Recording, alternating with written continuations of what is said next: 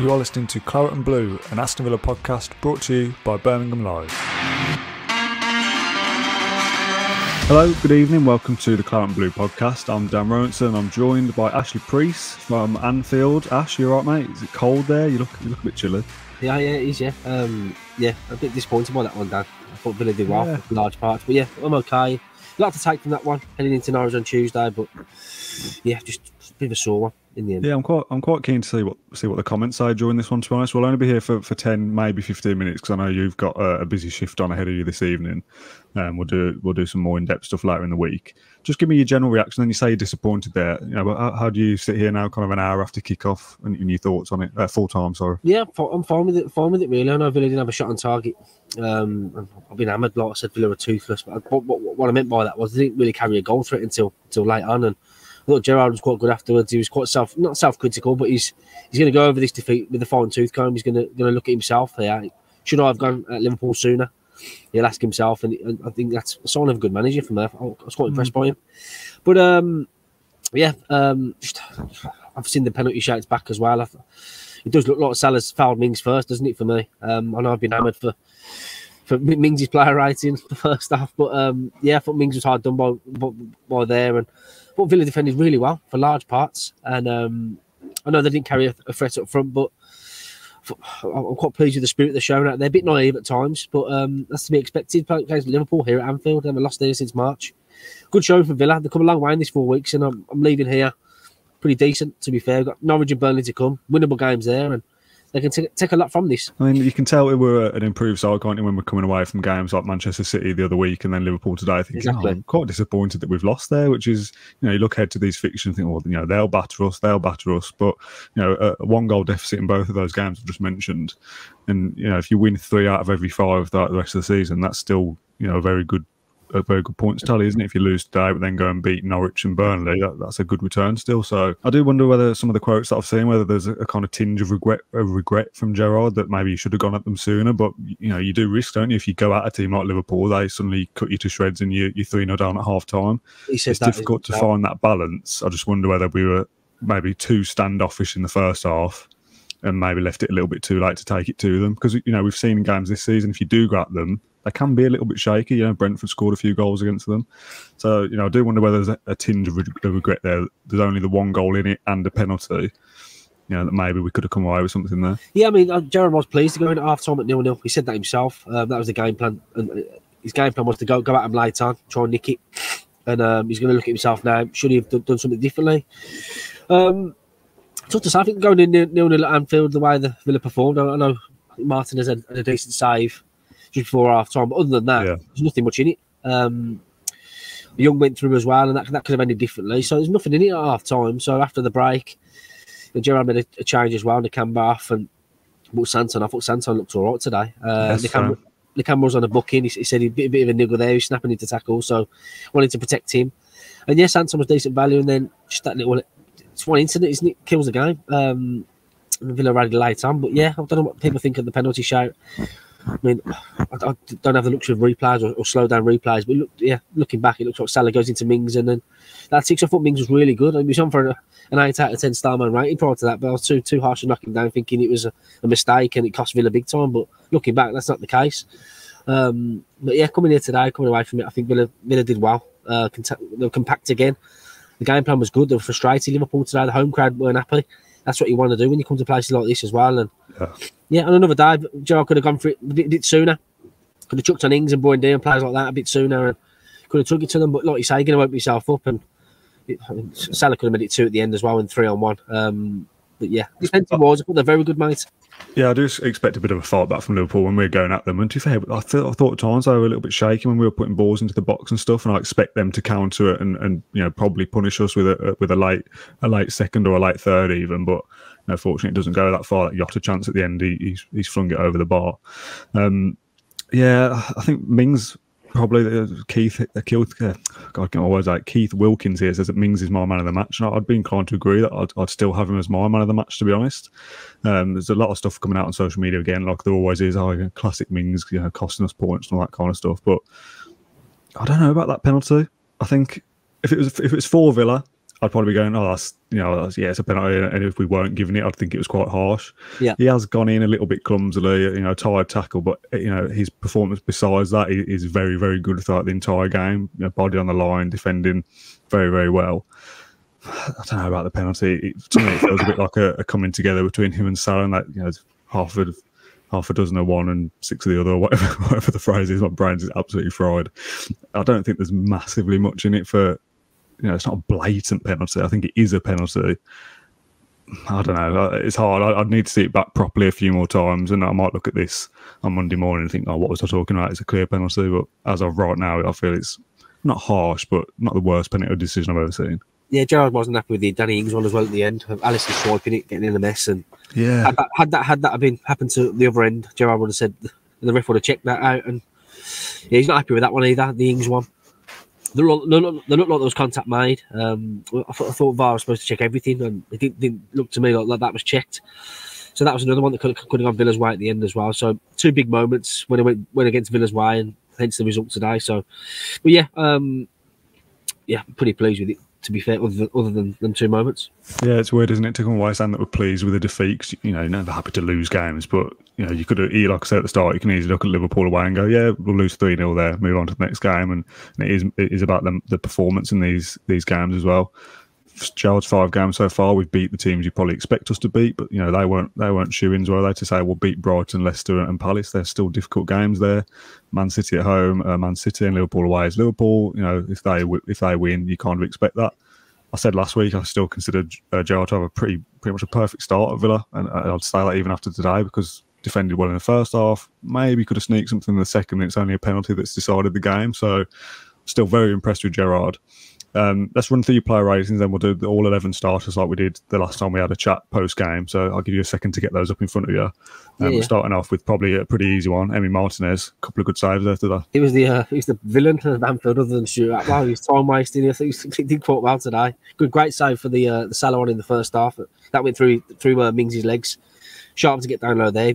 Another good save from Cash's, from Robertson's header, which nicked off Cash's thigh, and he was trying to put Salah off for the penalty as well. He kept pointing the one direction. Yeah. So he's on the mind games again. I thought Martinez great value today. I'll give him a 7 or 7.5 out of 10. But he was good. Good again. He had no chance with the penalty. It was a good dispatch penalty. Very close, though. Was it close? The replay looked close, I've seen. Yeah, he went the right way, didn't he? And tucked away in the corner. But Martinez very good today. And then right back at what I thought Cash did well. He had a good battle with Robertson down this near side here, and he had Mane to contend with as well. But yeah, I thought Cash, a game like this suited Cash. He was, like they say, he was up for the battle like he always is. Cash was good. He got 7 out of 10 from me as well. Konsa and Mings the same. I thought the Konsa was cold as a cucumber today. Really good, really classy, isn't he? Like we always see with him. And then I thought Mings was brilliant. Before the penalty incident, I think he blocked 3, cleared 1. Liverpool coming on strong, and he was there like a brick wall.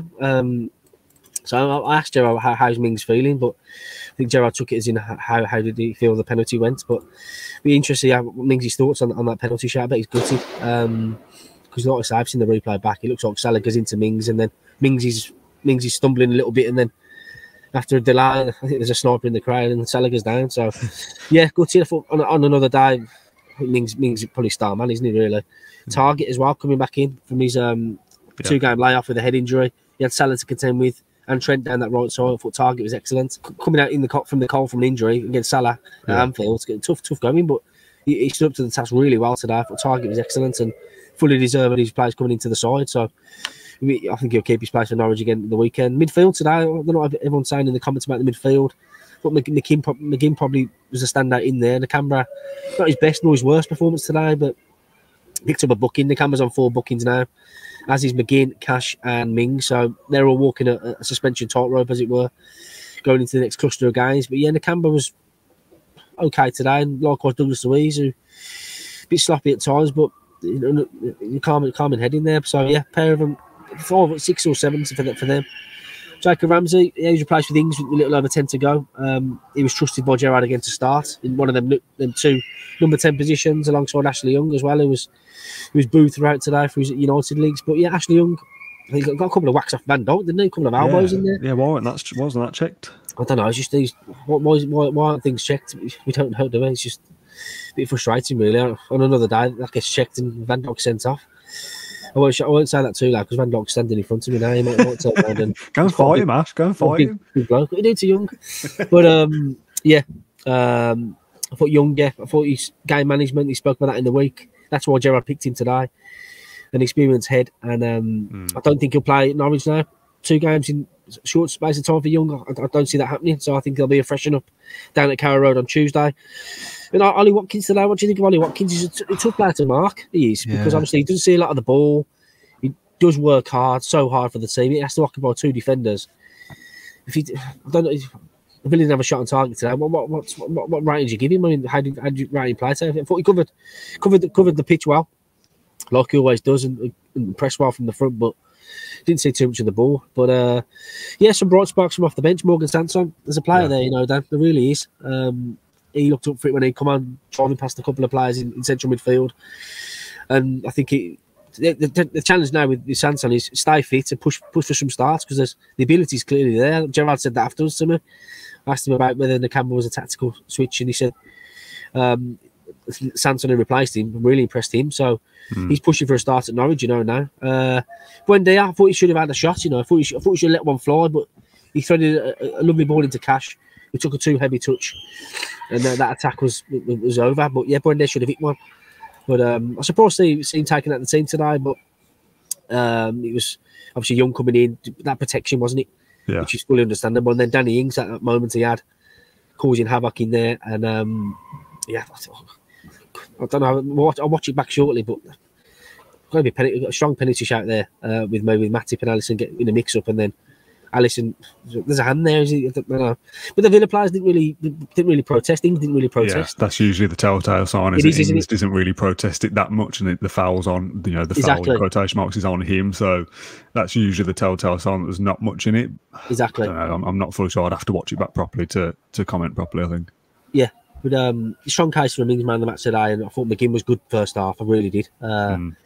But yeah, all in all, I think it was a decent afternoon, and on another day, you know, could have nicked a draw, you know. So we're going to Norwich and Burnley now. Points on the agenda, and I think there'll be some new faces into the 11 on Tuesday, freshen it up a little bit, and yeah, I'll see old Dean Smith again.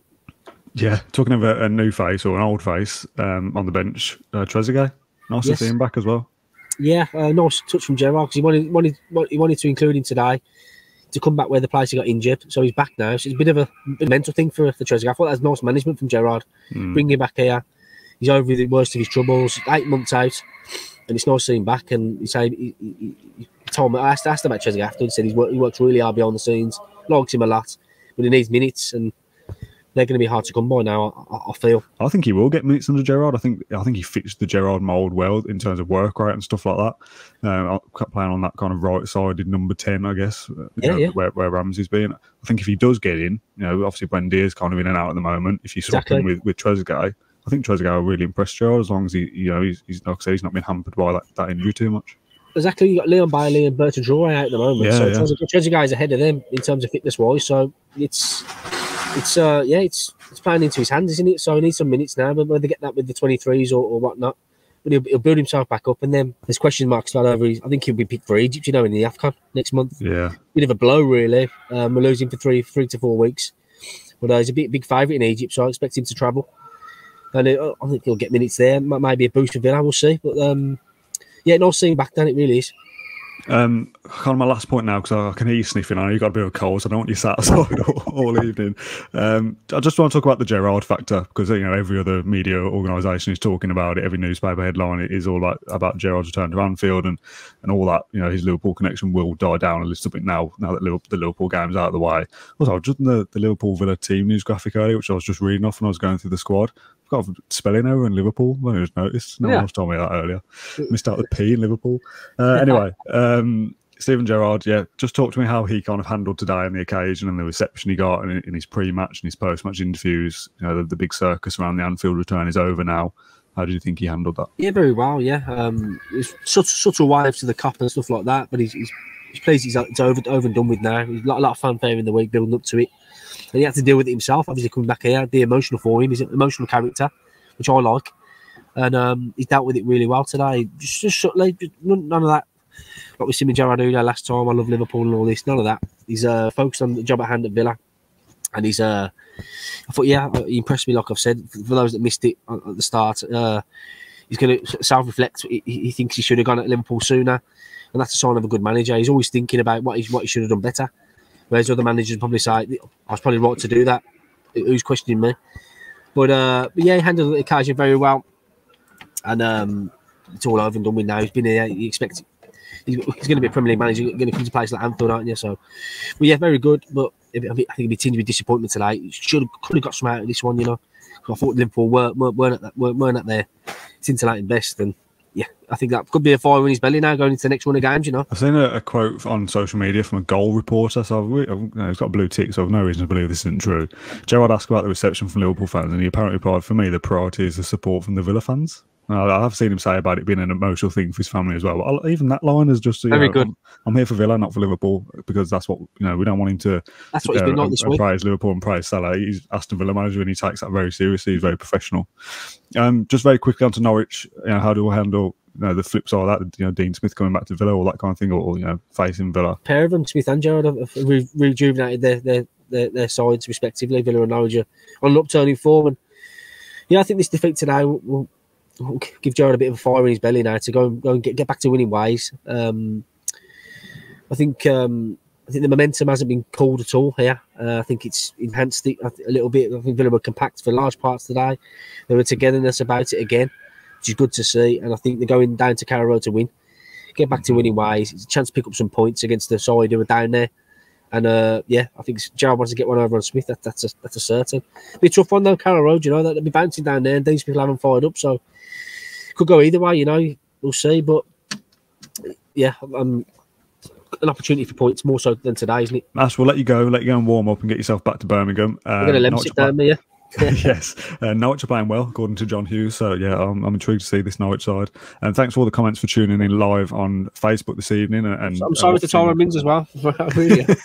What did you originally say about him? Did you change your rating? It's so hard. Dan. For those that don't know, I'm running a live blog on my own. I'm whacking pictures in. I'm doing everything on my own, and it's hard because I had Mings down as an 8. And he just back 3 there, and I've just seen the penalty incident in front of me. It looks like Mings has took him out. I'm thinking, oh no, lapse in concentration. I'm thinking, why'd you spoil it? I've knocked him down a couple of marks, and I'm you live and learn. I've had a stinker today. I'll probably get a 3 out of 10. I'll give myself a 3 out of 10 today. I've had a stinker. I've got the sniffles, but that reflection, isn't it? You're looking back at that performance there. I'm pretty pleased with it, to be fair. And player ratings are not, man. They're hard to do. So it's like doing. You should do them next time. Oh no, thank you. It's like doing this. It's like doing this podcast, isn't it? The game's only finished an hour ago. I've not seen stuff back. I've not seen any interviews. It's hard to sit here and give an opinion apart from the little bits I've seen throughout the game. Give me 2 or 3 days to reflect on it, look at stats and interviews, and watch it back. Then I'll still say stupid things then, but at least I've got some time to think of what I'm going to say. It is very raw, isn't it? In the post-match debrief episode things that we do here, so we're all going to make mistakes from time to time.